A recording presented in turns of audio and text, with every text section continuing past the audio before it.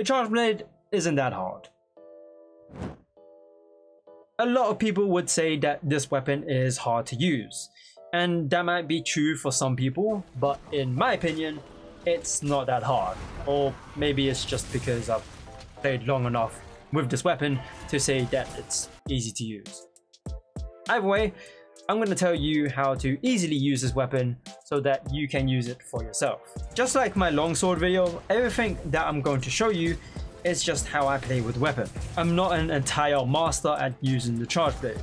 To be honest, I'm quite reckless when I use this weapon. So you better not be thinking that I'm a pro at using this. I'm just a casual player. The first thought that comes to mind when I use this weapon is gaining fire energy. Any sword attack helps with gaining fire energy. The gauge will appear in yellow or red when you have gotten energy. I mostly make sure I get it to red so that I can instantly have max fire energy. The best way to instantly get max fire energy is by holding down the circle button on a PlayStation controller or the B button on an Xbox controller, then let it go at the right time, then press triangle or circle or Y and B, and then repeat the first step. That's probably the fastest way of maxing out on energy. It's definitely faster than spamming triangle or Y. Although if you want quick damage, then spamming triangle or Y would be better. After achieving max energy, I stored the energy by pressing R2 and circle or RT and B. This is a core move for charge blade users because without it, you'll be bouncing off a monster until the next Monster Hunter game comes out on the next gen consoles. Or actually forever, because that's how the weapon works. Now that I stored the energy into my files, there's only two options left that I can think of. I either charge up my shield or I get more energy. To charge up the shield, you need to perform the super amped elemental discharge and then press R2 or RT to charge the shield. There's multiple ways of doing this. I mostly spam triangle and circle or Y and B to get to the super amped elemental discharge to charge the shield. Another way is just go to axe mode, then press triangle and circle or Y and B for an instant super amped elemental discharge. Jesus Christ, it's so long to say that word. I'm just going to shorten it to SAED, which a lot of charge blade users would say. The other way is after blocking an attack, if you instantly press triangle and circle or Y and B, you go straight into a SAED. I think that's all the ways of charging up the shield. But in reality, I just spam the triangle and circle buttons or the Y and B buttons to get to the SAED.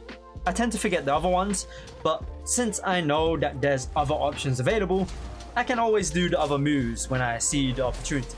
Okay, but what was the point of the other option to get more energy? Well, there's a good reason why I do that. If you haven't noticed, when you charge up the shield, all the stored files will disappear because they are used for the shield. If I went ahead and got more energy instead, I would still end up charging the shield again, but this time I still have energy that I can store. This is a great way for storing energy into my files after using the previous files to charge my shield. Basically, doing it this way lets me have two stocks of max file energy. One for the shield and one for the other stuff that the weapon uses. Oh, by the way, the importance of charging up the shield is so that you can block attacks better, and it gives you access to some other stuff which I'll talk about in a bit. Now that my shield is charged up, the next thing I do is charge up the sword. This can easily be done by pressing and holding down the triangle or Y button after you store file energy. Charging up the sword takes time, so make sure you do this when you find an opening or when you're far away from the monster. Or you can be a dumbass like me and do it no matter what and get slapped by the monster. Now that the sword and the shield is charged up, what do I do next? Well, did you like the video and subscribe to the channel? I'll wait until you do that. Okay, you done? Okay. So now what we do next is actually find an opening to do an SAED. You know, that flashy move that makes you look cool? Yeah, I tend to just do it no matter what, which gets me in stupid situations.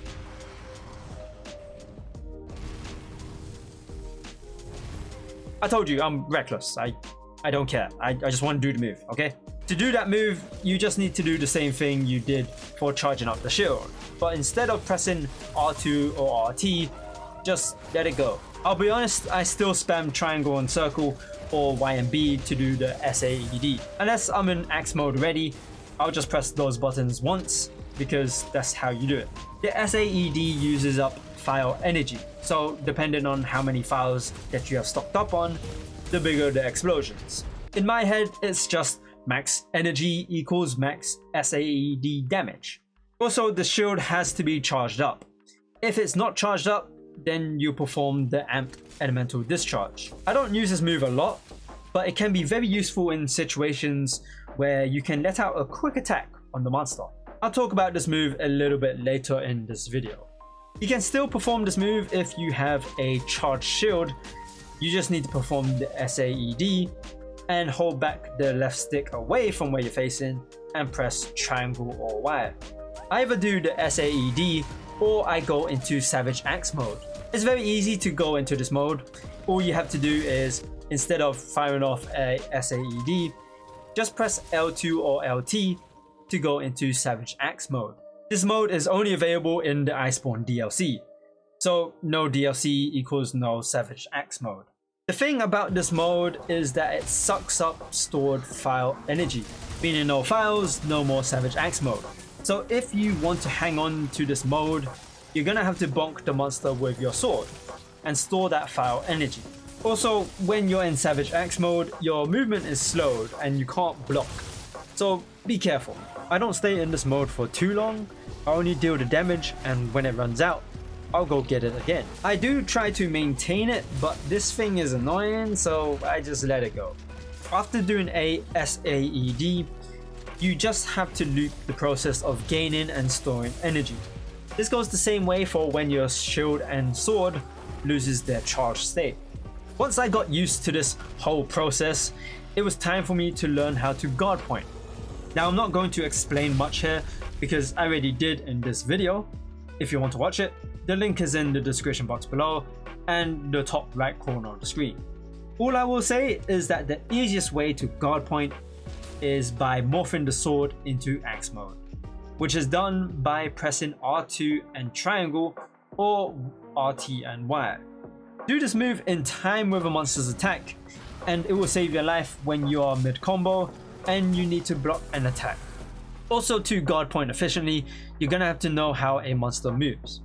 Now the AED, the amped elemental discharge, can be useful here because normally after blocking or guard pointing an attack, you can just quickly let out this move and deal quite a bit of damage to the monster. Also, you get to deal fire damage to the monster. So if you have an impact charge blade, then you can knock out the monster. However, this won't work if the monster is still attacking you, and you try to do this after blocking the first attack. You're not invincible when you do this move, so doing this attack requires the right moment. Remember to check out armor skills that would improve the charge blade's gameplay. I would go for power prolonger, artillery, guard, and offensive guard. Power prolonger to keep the charge blade's charged state for a longer time, artillery for more explosion damage, guard to block attacks without stamina being drained too much, and offensive guard for blocking monsters' attacks on time. Here's my overall thoughts for the charge blade. Gain and store fire energy by hitting the monster with the sword. Charge the shield up so that I can block better and I can do stuff. Get fire energy again unless you have another stock available. Charge the sword. It's better to get fire energy to easily charge the sword. Find an opening to do the SAED, the big flashy move. Or activate Savage Axe mode, but you're gonna have to find openings to attack in that mode. And you have to be aware that it drains any stored files. Once you have gotten used to fighting with this weapon, learn how to guard point. Guard pointing can be used in a lot of situations, but in my opinion, I'd say it can be mostly used when you're attacking in sword mode. Lastly, be sure to keep an eye on your gauge to see what has run out or is running out of energy, because you have to repeat the process of gaining and storing file energy. That's all I have on the charge blade. Just remember that this is how I play with the weapon. And I don't play this game for extreme speedruns, I play it very casually. If this video gets 45 likes, I'll definitely consider on making another Monster Hunter video. Also, be sure to hit the subscribe button if you want to continue seeing more of my videos. That's it from me. Thank you guys for watching, and I shall see you guys later. Holy, this man's got a turret! This man's good. I'll take it now. I'm gonna use it on this guy.